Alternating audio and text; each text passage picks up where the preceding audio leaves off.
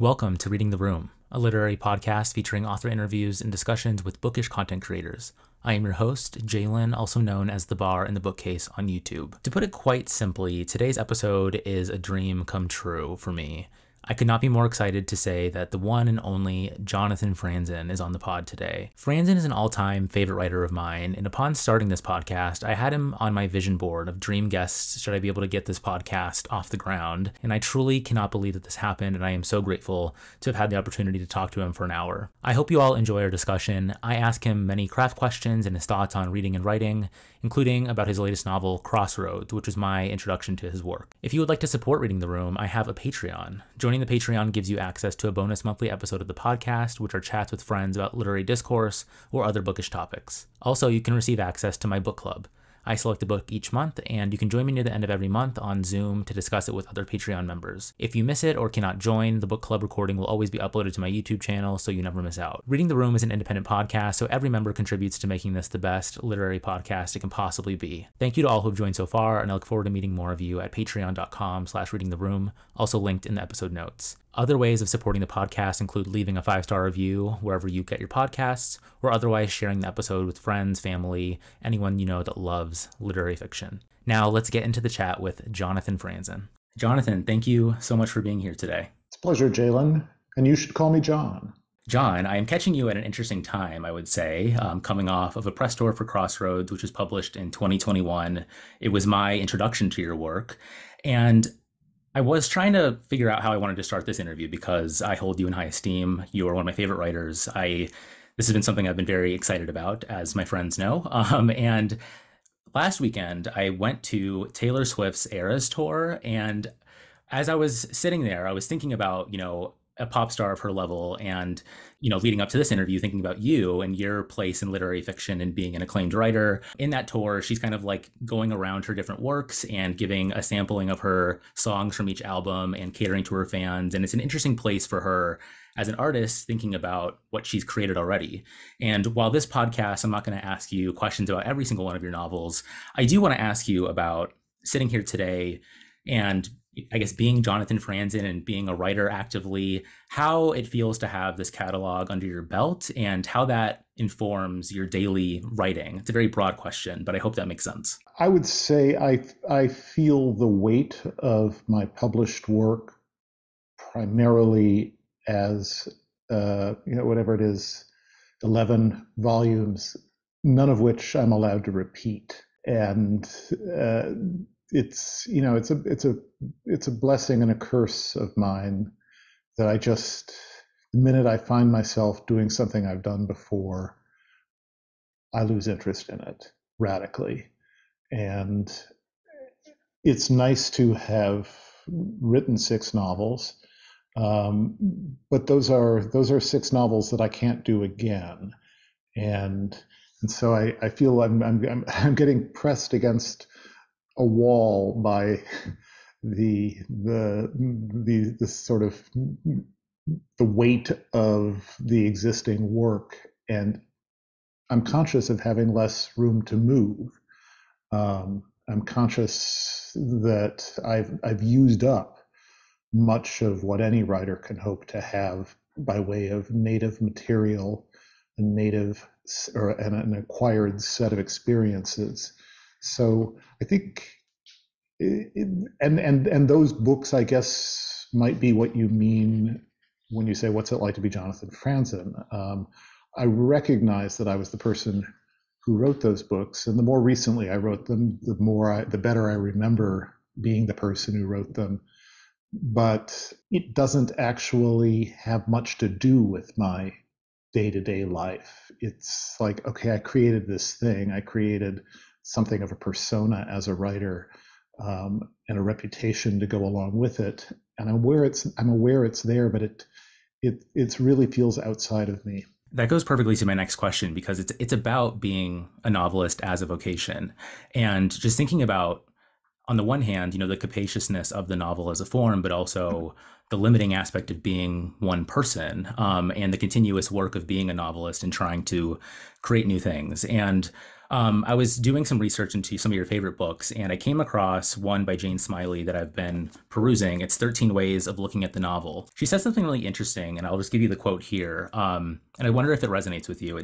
She says, each novel was an experiment in a particular form, sometimes a conscious contrast to the form I had tried last. I suppose I would say that the inventiveness and variety of literature itself produced a strong response in me. Each novel was my answer to a particular literary proposition, a particular method of telling a story. From that, and thinking about creating new, potentially original work, I'm wondering if you consider your novels as sort of individual items within your catalog, or is there like a certain connective tissue that's kind of connecting them as you keep going on in your career that's making some sort of like collective artistic statement, or is that not how you see it? Smiley's books are all recognizably written by Jane Smiley. I do recall that from the beginning she specifically set out to do a different kind of book each time. Um, some of that was, I think, formal. She wanted to do short stories, novella. She wanted to do a historical novel. She wanted to do a kind of crime novel. But you wouldn't mistake any of those books for Donald Barthelme or William S. Burroughs or James Baldwin. I mean, she's still the same writer, and I think that's the through line. It's something that lives in the way the sentences are written, the way dialogue is rendered. You could speak of a style. I don't know. I'm not really particularly conscious of having a style because I didn't set out to self-consciously create a style. I found my way to a voice that sounded like myself. But I do think that voice is, although it has modulated and has become less angry, less satirical, less sort of making fun of people or condemning people from on high, I think I can still hear myself even in the 27th City. And that's really the connection. And then also, writers have their own, each writer has his or her or their own set of preoccupations. I have a realist preoccupation. I like to do realist fiction, even when my premises are somewhat extreme. I'm still trying to write recognizably human characters. And the question of how to live and what to do with the sensation that there is a right way and a wrong way, those have been preoccupations throughout. This is like the bulk of my questions. I feel like it's just about character and tied to realism. I try to attempt to write down what I like about your characterization. So let's see if this makes some sort of sense. So, what I love about it is that your writing avoids treating character as a being that experiences purely like externalities.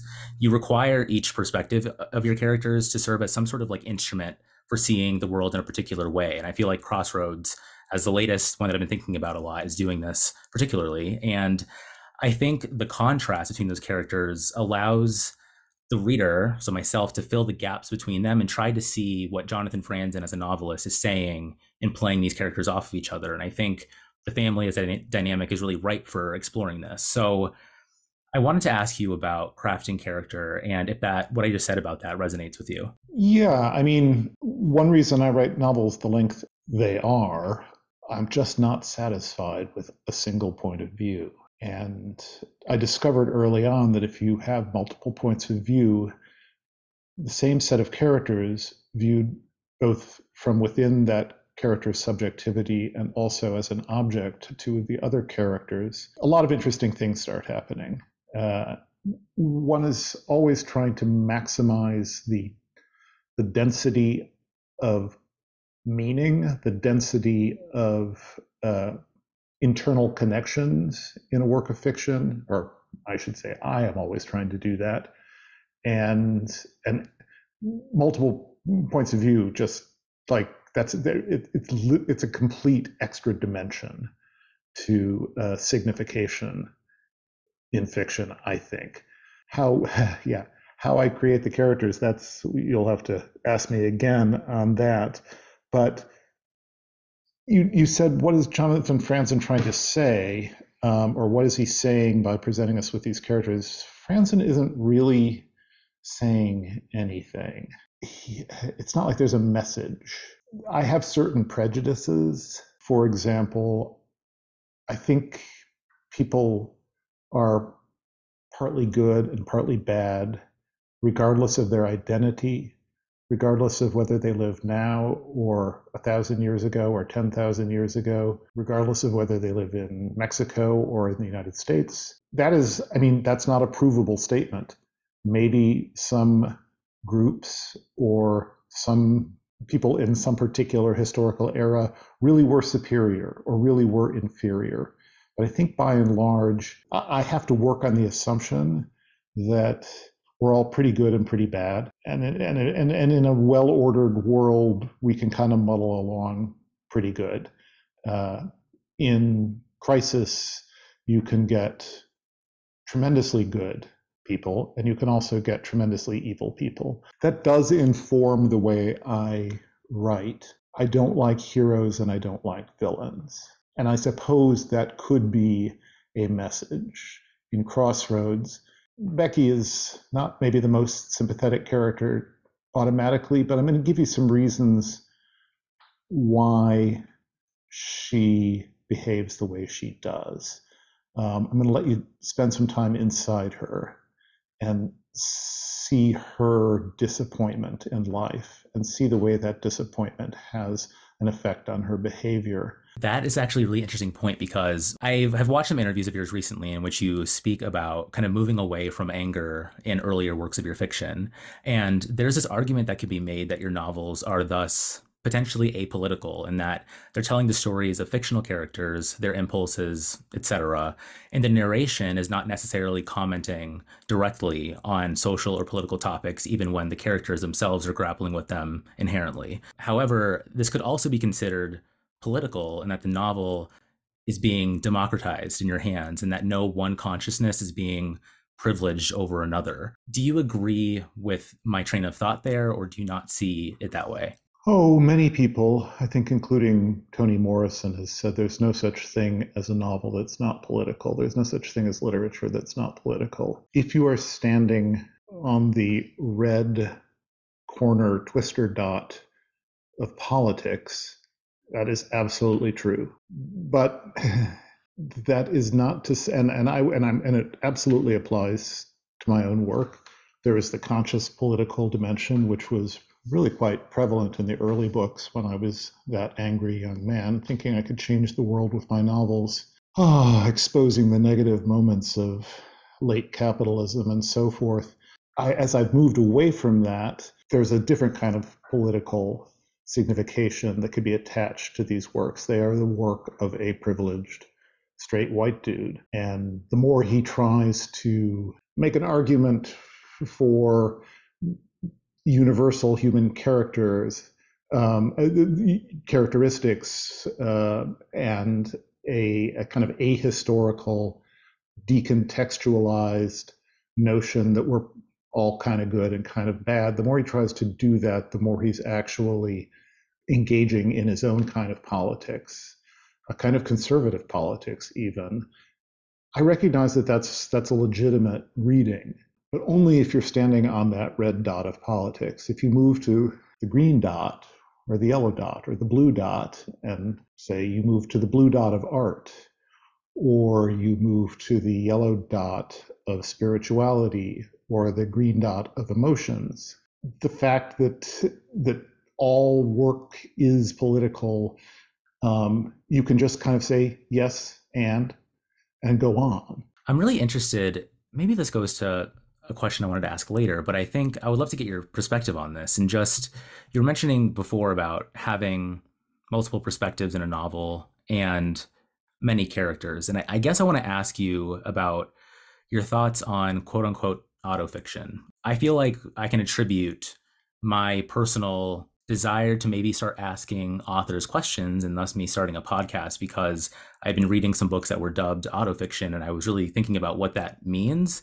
in the form of a novel, and this idea of even maybe many autofictional novels being plotless. I myself, I'm still drawn to these sort of narratives, and I find them to be propulsive, with, a first person narrator exploring certain aspects of their own identities as rendered on the page. And I guess I'm wondering, from your perspective, I don't know if this is a conscious thought of yours, but as a realist novelist who writes from many perspectives, like, do you have a reason maybe that you wouldn't want to explore questions of yourself through fiction? I know you like in the corrections, there's certain autobiographical aspects that have been explored there, but I'm wondering in terms of like narration, why you don't feel inclined to do that if you don't.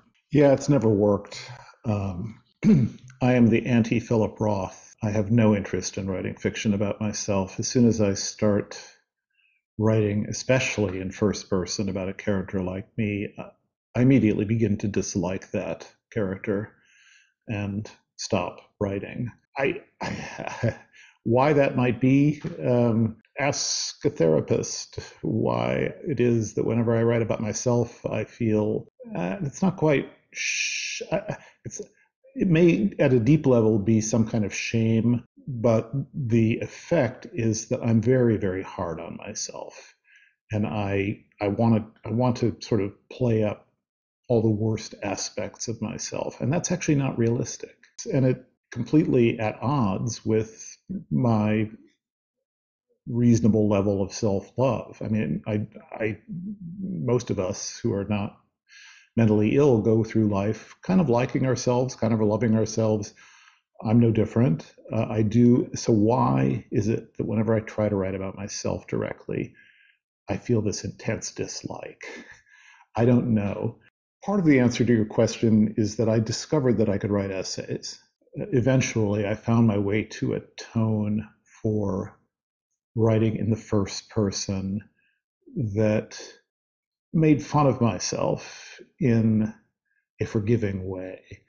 That I could confess things, I could actually write about the less attractive aspects of myself without making the reader feel like they needed to take a bath after hearing my horrible confession. If I could make it a little bit funny, if I could find that ironic tone, that self-ironizing tone, I could do it. Um, and that any impulse I might ever have had to be an auto fiction writer um, disappeared, one could say was cured by uh, my discovery of the essay. So there. But a really obvious answer would be I'm just not that interesting. And I've written, like, in total, if you take all the autobiographical bits, certainly the whole book, The Discomfort Zone, some autobiographical bits in many of the essays, the footnotes to the Krauss Project, there's a whole memoir buried in those. If you take all of that and put it together, it's less pages than one of my novels. And that's it. I mean, I've pretty much said everything interesting I have to say about myself. I'm a boring person when you get right down to it. I could maybe come up with 400 pages total of first person narrative that would pass my test of worth publishing. That's so interesting because sometimes when I'm thinking about autofiction and the term fiction applied to that and trying to maybe think of a writer that might not want to write about themselves, relying on the fictional aspect to sort of to use that as like like solace for them to say, well, anything that I'm writing, even if it is about myself, I'm marking it with fiction. So that means there's a distance there that a reader can never say this is Jonathan Franzen in particular, right? And Yeah, maybe but I could you. want to take responsibility. So if I'm going to use the I'm going to say this is nonfiction. I'm telling you the truth. Mhm. There is no fig leaf here. This is me talking. You don't like it, then it's not that you're not liking a character I made up. You're not liking me, um, and I and that's the way I want it. There is a whole nother aspect to this, but I interrupted you. Go on. Oh no, no, that was a good interruption. Thank you. I guess just the last part of that, just to maybe think about the contrast between that and maybe the novels that you're writing is, I mean, do you see your characters as certain theoretical expansions of yourself in different ways? Does that make sense? Maybe. Absolutely. No, that is what I learned the hard way about myself is I cannot write a character like me. That if I can convince myself that a character is absolutely not me, then I can pour a lot of my own content, my own sensibility, my own deep psychological stuff. In many cases, bits of personal history that can all go in, and it's not threatening. I don't dislike the character because I've established up front, this is not me. This is somebody else who I like. And it's one reason it's easier for me to do female characters. They come more quickly when I'm writing a novel than the male characters do, because I live in a very gendered world, and all I have to do is say she, and some part of my brain says, okay, that's definitely not you. So you're free to like pour lots of yourself into that character. So yes, absolutely. The characters are, I am writing about myself, and I am kind of interesting. I'm just not interesting at the narrative level. Most of my adult life has been spent sitting in a room writing, or bird watching the last 20 years, super boring, or making dinner or doing email. I mean, there's nothing interesting narratively, but it's not like these have been dull years on the inside. So yeah, that's the distinction. There is all this stuff going on beneath the surface of a person, and all of these unexplored potentialities. Almost all of my main characters are people I could have been. For half of them, I would have had to have been the daughter in my family. But the male characters, these are all people I could have been, uh, and who I can write with some confidence, because if I dig down inside myself, I can find, I can very well imagine what it would have been like to be that person rather than the person I am. Do you find that, again, this is kind of going back to reflecting on your catalog as a whole, but do particular characters ever feel, I guess maybe the better question is, do they haunt you or ever feel unresolved for you? Or is the narrative and how they're contained sort of, do you feel satisfied by the end of a novel with character, given you finished it? A character is two things. A character is a psychological object that one constructs in oneself and develops a relationship to. The same way you make of other human beings psychological objects. When you are interacting with them, you're partly interacting in real time with a human being, but a lot of what you're actually responding to is what that person has become in your own head psychologically. So, and we all have primary psychological objects. Many of us have our parents as psychological objects. So much so that for the past 25 years, I've been getting to know my parents. Now that they're no longer alive, I can actually see them more clearly because they're not being obscured by what I have made of them in my head.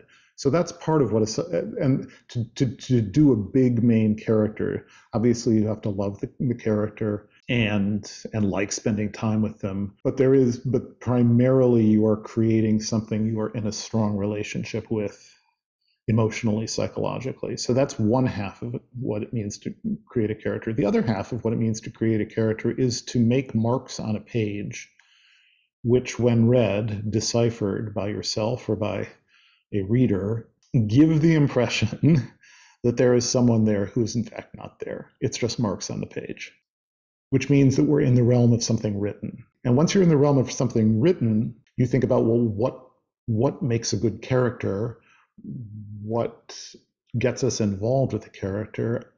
I personally have identified desire as the most important thing. Characters who want something are characters I can work with. Characters who don't want something that is going to create a story are useless. And so if you say, do I end up feeling like there's something unresolved with the character? They are as psychological, and I'll answer that in two parts too. As psychological objects, they, unlike my parents, say, or my ex-wife, fictional characters as psychological objects have this way of disappearing the minute I'm done with the book. I'm no longer in a relationship with them. And that is because, part two of the answer, they have been conjured into being on the page by a story about them. And if I've done my work as a writer, then I have completed the story. There's an ending. I'm a big closure guy. I'm an anti-postmodernist in that respect. I strongly believe in narrative closure. And when you have that narrative closure, if you've done the work and written a novel in which you're basically satisfied that you know what has happened to the character you've been presented with at the beginning, then there's really nothing more to say. And also psychologically, there's nothing more to work with. You're no longer in process with that thing. I think I'll switch gears a little bit. Something you said previously about your style or lack of style that you've attempted to create. For me, as a reader, one reason why I love your work so much is that I feel like when I pick up a Franzen novel, I can identify it as a Franzen novel. And maybe that's just my own assumption, given I already know it's you. I don't know if there's something going on there. But I want to ask you about your prose, if you can speak on it. And just to start, I was thinking about your prose in contrast with, say, poetry being arguably an act of concision or trying to contract language as much as possible versus prose expanding, leading from one thought to another in narrative. Particularly, I want to give a shout out to like Perry sections where I feel like things are let loose a little bit in terms of length of sentences and vocabulary, which I really enjoyed to read. I love Perry as a character personally, but this idea of like thoughtful expansion comes to mind when thinking about your work. And I was rereading passages of Crossroads and I was trying to apply a level of like literary thought to it and figuring out how this is working. And I guess my question just goes to John sitting in front of the laptop, writing Perry scenes, Becky scenes, any character. How, if you can speak on this, again, this is abstract, but how does your, I guess, literary brain work on the page to render the experience that the reader has to create the story?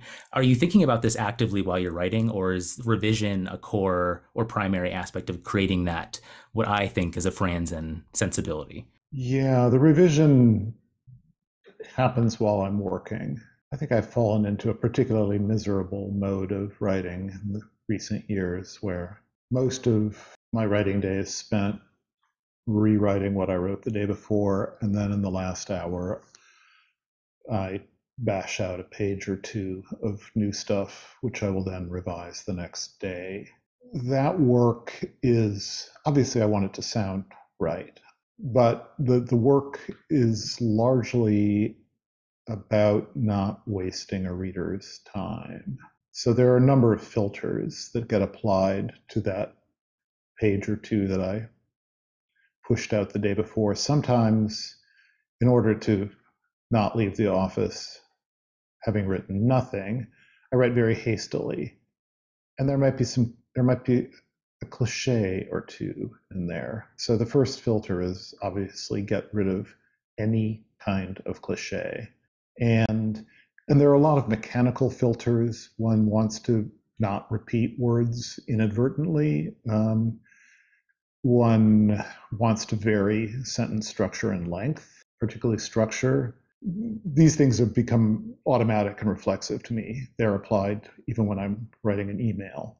I don't want to have two sentences in a row with comma but in the middle of them. That's ugly. There are a million things like that, just how to write clean prose. Mostly when I say not waste the reader's time, I want there to be something happening in every single sentence. And what can be happening? Really nailing what it feels like to be that person in that moment. That's a thing that will work. Some little thought, some little funny, ironic thought. I don't want the sentence to be flat. I want it to have a charge, or occasionally something that might qualify as a handsome turn of phrase. Everything else must go. Much of the revision, that first thing in the morning revision, involves just taking anything out that doesn't have to be there. I also am phobic about repeating words, not even right next to each other, but repeating words anywhere in the book.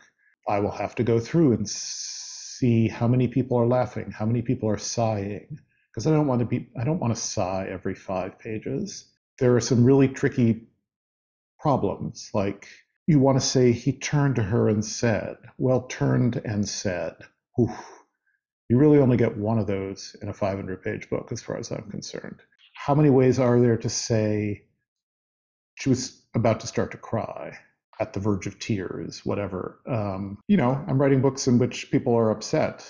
People do some crying. I have to make sure that it's put in a different but inevitable sounding way each different time. Another filter, I'm just kind of riffing here. Another filter lately has been, that's too fancy. That's too lyrical. I've always had some antipathy to lyrical writing, but that has become really ironclad antipathy at this point in general, which is to say, antipathy to bad lyrical writing, which is to say, the lyrical writing in about a third of the novels that get published every year. It's just bad. Sometimes you do need to resort to a kind of lyricism at a key moment, like near the end of the book. You're wrapping things up. You want the prose to swell and rise above that level of complete invisibility that I've strived for most of the book, and actually kind of be worthy of the emotional moment. But by and large, I've even become a little hostile to simile and less inclined to use extended metaphors, because I don't want people to be thinking about the writing. I want you to read 3 pages of the book, get into the story, and just forget that there was a writer writing it. And yeah, here and there, like maybe some of the Perry stuff, you're aware, okay, this is pretty arch, although Perry's a pretty arch character. But by and large, I just want it to be pure thought, pure character, actions described minimally, and even then in a different way, even when I'm repeating the same action. That's a long riff, but those are a few of the things I'm thinking about when I'm revising in the morning. I was so curious to hear about that, because this idea of, I guess, literary criticism, and also just thinking about how people perceive your work. So right now I'm very fortunate to be able to ask you directly how you attempt to think about your novels, how you revise, what your intentions are with your writing. However, once the book is out in the world, people can interpret books however they want to. And myself, I starting this podcast, one of the main reasons why I wanted to do it was because I've been having a lot of anxiety about how I think about literature, and am I asking the right questions? Are my questions valid? Like, even preparing for these interviews, I'm thinking, like, are these the right questions to ask an author? And what I've been trying to do is, resort to literary criticism, see how other people think about fiction, and try to build my own understanding of it myself. And so I guess one additional point here is that I sometimes find that when I've read certain, I guess, pieces about your work, sometimes I get frustrated with how your novels are talked about. And this goes to, I guess, any novels that I've enjoyed. But I'm just wondering how those forces do or do not affect you as a writer. They affected me once when I was young and stupid enough to read reviews. I think I've read 2 or 3 book reviews of one of my books since October 2001. There was just no point in it. Even a really positive review would have some quibbles, and I would forget all the nice things that were said and remember only the quibbles, and be hurt by them. So, like, why would I submit to that? People occasionally send me like master's theses that they've written about some book of mine. I looked at one, there was a woman in Germany, and she'd written about freedom, and because that was literary criticism rather than reviewing, and I do think there's a significant distinction to be made there. The reviewer is basically the stand-in for the reader who wants to know, should I read this book or shouldn't I? The critic is, well, this book has enough of interest that it's the object of criticism, so I don't have to tell you whether you're going to like reading it or not. I can actually start thinking about some of the stuff in it. And I think that master's thesis, I think it's also the only one I ever looked at. It was making just trying to relate freedom to Thoreau and Walter to Thoreau. And It was kind of interesting. I'm not sure what the point of it was. I mean, I'm not. I imagined at one point that I might be a literary scholar myself. I came out of college all fired up about theory and thought, hey, it'd be kind of a cool job to just sit around and read books and write papers and teach a few students and get paid for it. And I could live in a nice Victorian house in a New England town. It would be cool. I came to my senses in about 6 months. But what I want to say is that there's absolutely no profit for me in reading a book review. Criticism can be good, which is to say, Emily Dickinson's a really hard poet. She does not immediately give up what it is she's after. And it can be helpful if you sense there's something here in Emily Dickinson. This seems really cool and interesting. I don't understand it. You can get a lot of insight into Dickinson by reading criticism of Dickinson. I do think that criticism is the more useful, the more difficult the underlying work. Shakespeare, very accessible in certain ways, quite inaccessible given that he was writing 400 plus years ago. And if you don't understand Shakespeare's world, if you don't understand where he was coming from literarily, who he was writing for, how those plays were being produced, it's much harder to appreciate him. Myself, I'm a big Northrop Frye guy. His Anatomy of Criticism, his read on Shakespeare's comedies was life-changing for me. And I now go to see Shakespeare or I read Shakespeare differently because of great criticism of it. I think that is always there, but I think there's probably a lot more interesting criticism written about Kafka than there is about Tolstoy. Why? Because Tolstoy's done the work and he's not trying to hide anything from you. It is not inaccessible.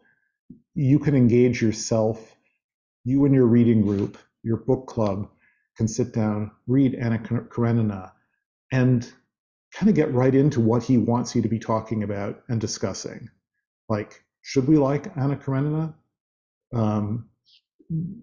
Is this really a novel about the unfairness of divorce law in Russia, or maybe is it about something else? Is Karenin really maybe not quite the cold jerk that you thought the first time you read the book? All of these are really cool questions, but you don't need a critic to help you with them. Thank you for speaking on that. I've been trying, as I said, to grapple with my own ideas on that, and it kind of like reassures. I've been reassuring myself that, like, however a reader may experience something, I think is valid in itself as an intimate experience or an intimate act of sitting in this chair usually every night reading a book. I think there's something individual about those experiences that I've been trying to think about. I don't know if you have anything to say on that. Yeah, well, I mean, just to go on, especially with a book like The Corrections, that was written when I still had kind of one foot in that world of academic writing, one foot in the world of difficult literature. There's a lot I put in. If you were to trace food through that book, you could write a good college paper on the use of food in The Corrections, and it's something you might not notice or might notice only in a fleeting subliminal way as you read the book. You could, if someone were to point it out in a critic-like way, say, "Oh, that is actually rather cool. I didn't notice that." And do I put things like that in my book that might? Part of it is, well, okay, several things. Part of it is I'd like my novels to hold up on a second reading. Like you might get stuff out of these books on a second reading that you missed on the first reading. But say you only have time to read the book once. Well, then it's nice to be able to read somebody else's analysis of it. I guess this is maybe a little self-indulgent, but I wanted to ask you about press doing this podcast, having a literary persona. I'm curious to know your thoughts on personally representing your work on public platforms and if this perspective has changed or not in recent years. And lately I've been thinking about an author, Elena Ferrante, and thinking about, like, if a writer makes a choice to be anonymous, what does that mean for writing? If you have ever wish to have proceeded in that way, maybe, and to not have to speak about your work, or do you enjoy it? Kind of open floor question there. The interviews get very tiring. Crossroads interview year was grueling because everyone had the exact same 5 questions. Even when I would say at the outset, well, hey, maybe don't ask why did I set the book in the 70s? Don't ask about the trilogy aspect. Don't ask about Christianity, unless it's, I mean, like, why Christianity? If you have something a little more interesting to ask, sure, go ahead. I could say all that, and here would come the same 5 questions. That gets really, really old. And I do it, it's a necessary job that comes with helping my publishers publish a book and promote it. Rare is the interview where I say, hey, that was really, really fun. And those interviews tend to be not, well, they don't tend to be about my novels. It's like, I wrote the novel. It's not that hard to read. What more is there to say? However, by the same token, I love doing public events, and I particularly like the audience Q&A.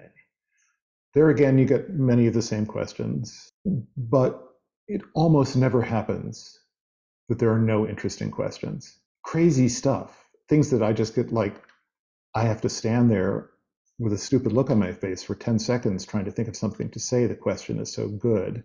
That's fun.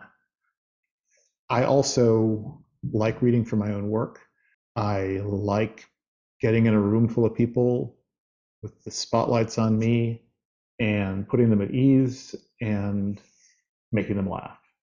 I just enjoy that, the performance aspect. If it were only that, actually, I would do more of that if I could.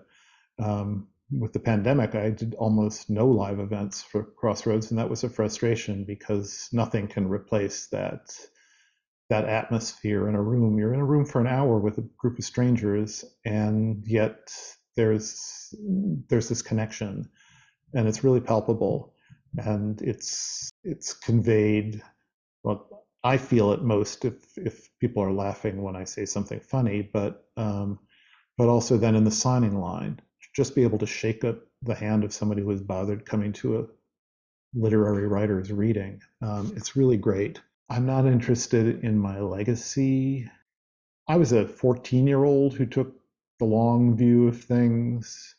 I was a 21-year-old who was keenly aware of my mortality, and the finality of that mortality. I'm competitive. I don't like being ignored at the expense of writers who I think are bad. That irks me. But in terms of what I would be trying to achieve with this public persona, it's kind of meaningless. It's like, oh, I never won this prize.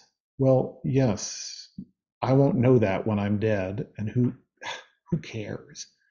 I don't feel the need to be treated like anything but a fellow human being. Well, I want to say another thank you to come on here and to answer my questions and entertain my questions. I tried in preparation for this to not ask you the repetitive Crossroads questions, and at the risk of being abstract, I really enjoyed this. So thank you for being a part of this. It really means the world. Jalen, the reason I did this is you've got a good story. I mean, you're a lawyer and you once really liked reading books. You've gotten back into it. And this is your way of engaging with those books in a really serious way. I think it's great. And there is no conceivable professional advantage for me in talking to you. It was just that you seem like a good guy and I like what you're doing. Thank you very much.